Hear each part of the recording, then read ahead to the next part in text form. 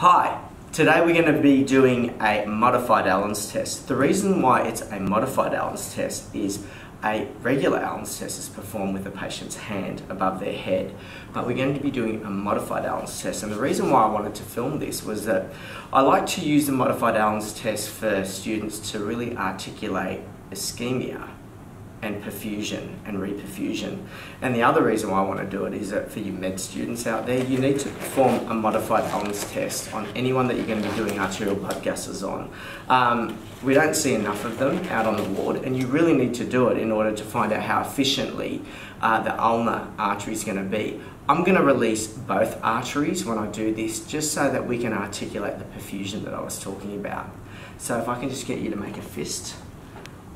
Okay, so open. So what we've got is that we've got an ischemic hand, and we're going to look at the reperfusion now, and I'll count it in.